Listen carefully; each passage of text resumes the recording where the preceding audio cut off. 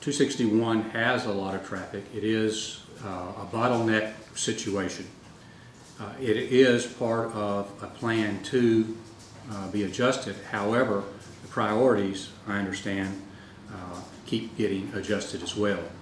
I would propose getting with the Highway Department and the adjacent communities, Pelham and Helena, to coordinate efforts to try and move up the adjustment on that roadway so that it gets a little more priority setting. I'm not exactly familiar with that particular road's problems, but I know that we have a lot of problems in District 43, like on Highway 119 in particular, where there's competing interests between the owners who bought lovely homes and want to protect their estates from heavy truck traffic. Highway 119 is also a highly congested road, and they have to look at different solutions to maybe adding the people who have the multiple schools on that road, having access where they could quickly get their people off, perhaps without four-laning it.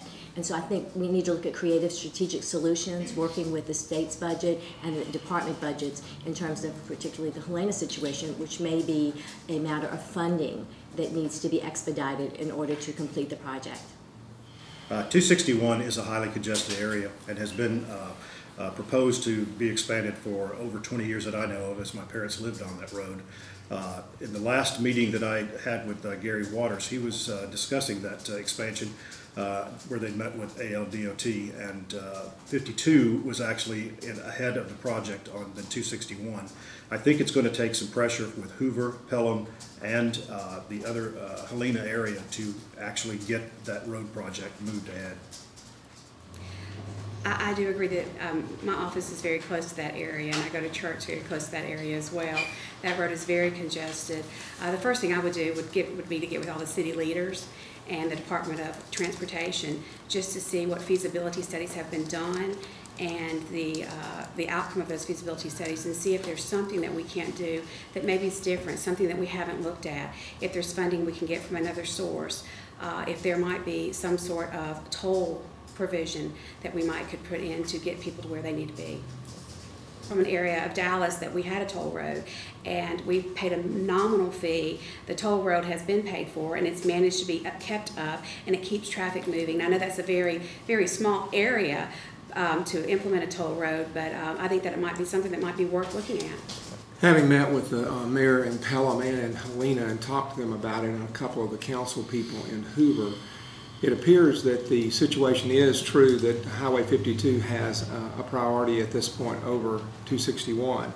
However, I believe to solve the problem, we're going to need to incorporate activities where we join together both the City of Hoover, City of Pelham, City of Helena, our Jefferson and Shelby County delegations to work on a solution that involves the process of handling the funds that are available through the federal traffic dollars that are coming back to the state, which is another issue of discussion, whether you think they should be sending those back or we should be keeping them to start with to more efficiently use them. But we're going to have to put together a strong coalition to fight for this in the legislature to make it a priority. Former Mayor of Pelham, I've had many meetings about that same road, 261. With John Cooper and Vern Davis. And Mr. Cooper asked me first time we met, "What are you doing here, Mayor?" And I said, "I'm trying to get it off the back burner and put it on the front burner." And he said, "What are you talking about?" And I said, "Highway 261. Vern Davis in the Birmingham News a week before had said we're going to put that on the back burner and we're going to go on from there. So we've got to get it off the back burner and get it on the front burner. And I don't buy this about 52.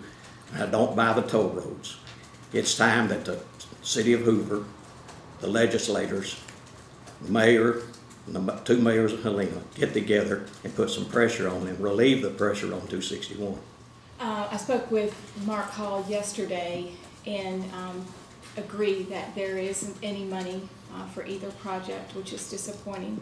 The 4-lane 10-year project has also been put off.